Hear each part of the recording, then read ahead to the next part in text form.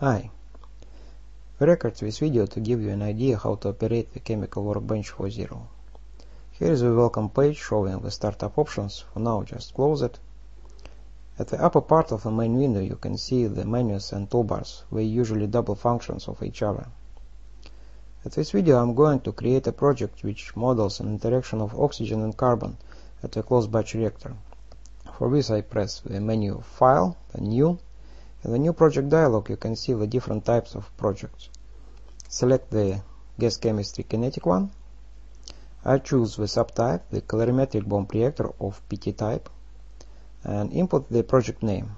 Then click OK to save the project in the default CVB folder. The choice of the reactor type is not critical, you can always change it anytime later. Now, at the left hand side you can see the structure of the task. It has a mechanism with the lists of substances and reactions, the input stream, the reactor and calculation parameters, and also the output and external data folders. I'd like to mention now that many of visual interface elements have pop-up menus, which are accessible by the right mouse button click on the element. And these menus can contain very useful and unique commands. For example, click at the calculation node with the right mouse button and pick the edit reaction chain command.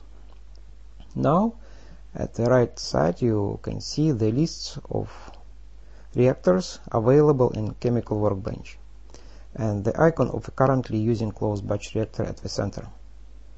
The replacement of one reactor with another is easy. Just find the new reactor in the reactor list, then drag and drop it at the old one.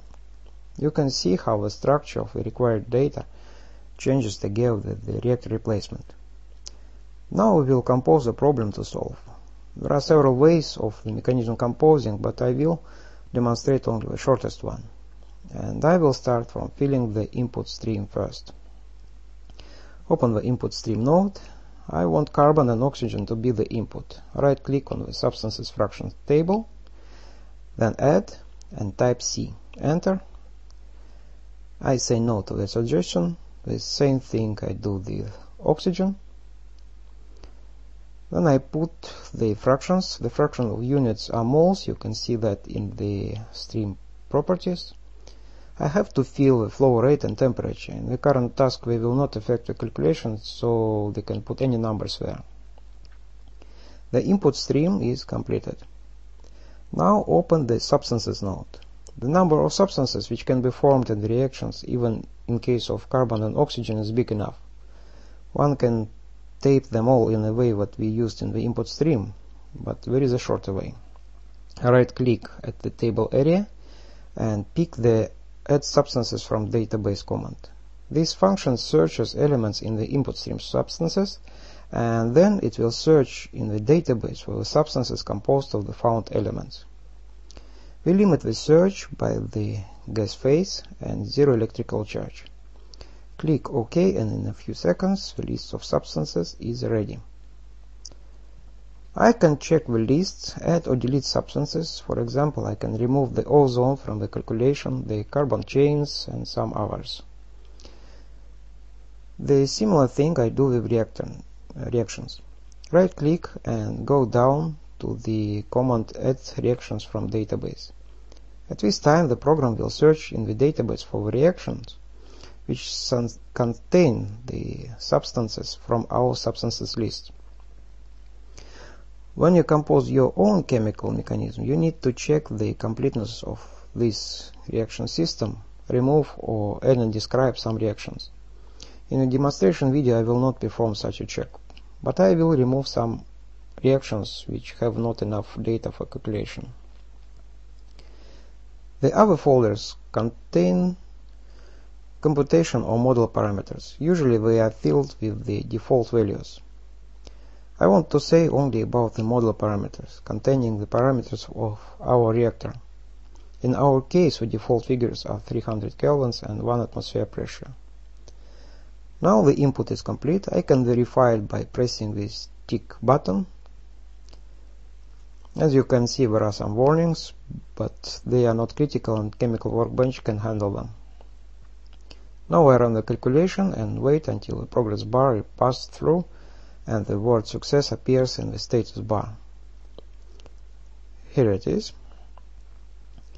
Tables with the calculation results appears in the results folder of Project Explorer. The main is the general results table. In our case, it contains the time marks, the substances concentrations, the reactions intensities, and the values of the thermodynamic potentials. I'm going to plot the graphs. Find the plots folder at the Project Explorer and right-click on it. Press Add. A new empty frame appears and I go to the Curves editor.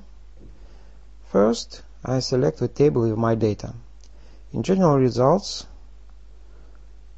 the columns of the table are shown as strings at the cursor selector. I mark time as an x-axis and I want the substances to be plotted as y. Add new curves. Here it is, not very impressive yet, but usually we plot such graphs in the double logarithmic scale.